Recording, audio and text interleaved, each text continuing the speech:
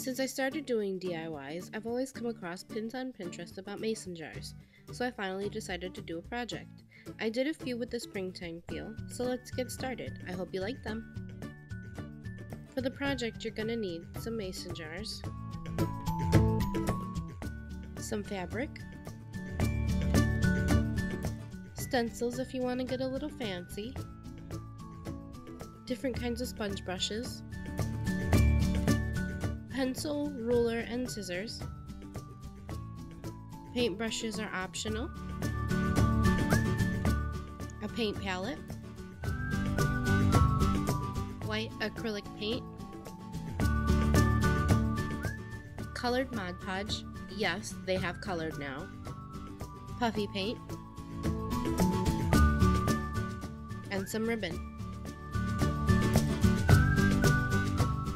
First, measure and cut a 12 by 12 inch square or bigger of fabric.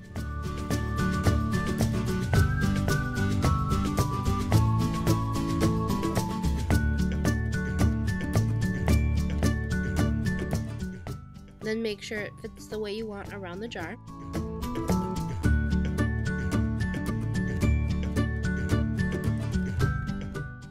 I used a stencil, some white paint, and a round sponge brush.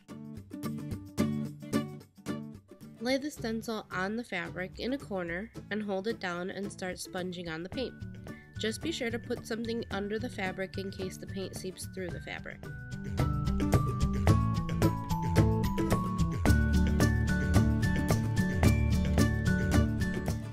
Once you're done with the first square, peel it up and set it back down next to where you just did the last stencil. Repeat that until the entire square of fabric is painted, then set it aside to dry.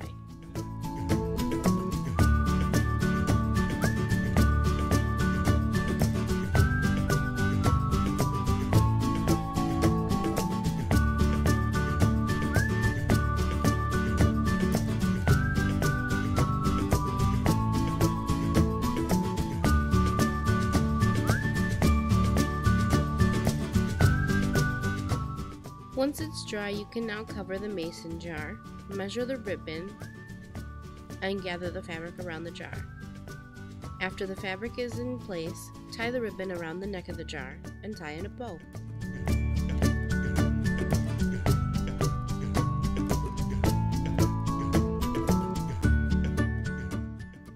Then you can add some flowers and you're done. For the next jar, I did the same thing, measured and cut a 12 by 12 inch square of fabric. I used white paint and a bigger sized round sponge brush. Only this time I didn't use a stencil. I just made an alternating polka dot pattern. Once you're done, set it aside to dry.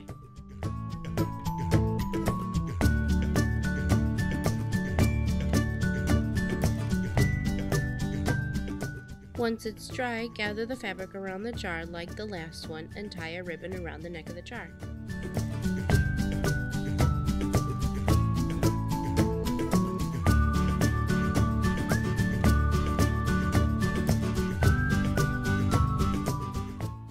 Add some more flowers and you're done.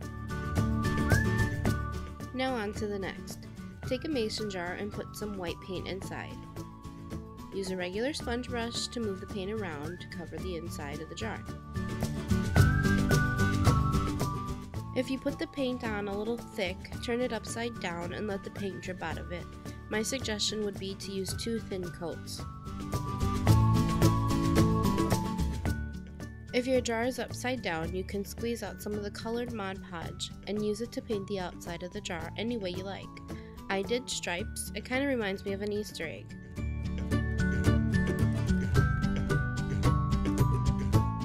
And this is 2 coats. Then after the outside is dry, you can decorate it however you like. I used purple puffy paint and wrote out springtime.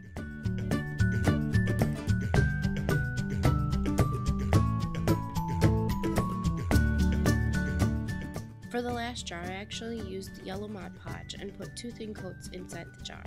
I let the Mod Podge dry in between layers. I was following the instructions on this, and it said to pour it into the jar and let the Mod Podge coat the inside of the jar. It actually didn't work out that well for me, so I ended up taking most of the Mod Podge out of the jar and back into the bottle, and just putting 2 thin coats.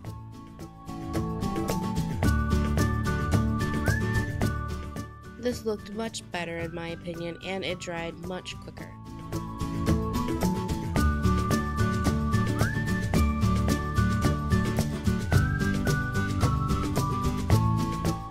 This is what it looks like with just 1 layer. I wanted it a little more opaque, that's why I added a second layer.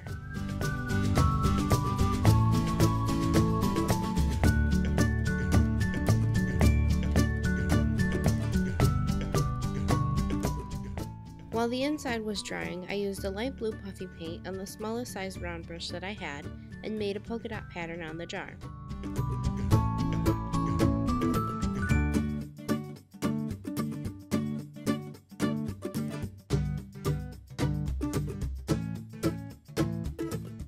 I also added flameless candles to these last 2 jars, and you're done. Thanks so much for watching my newest video. If you liked it, let me know and hit the like button, and if you liked it that much, subscribe to my channel to see my next video. I'll be announcing the winner of the giveaway soon. Good luck to everyone that entered.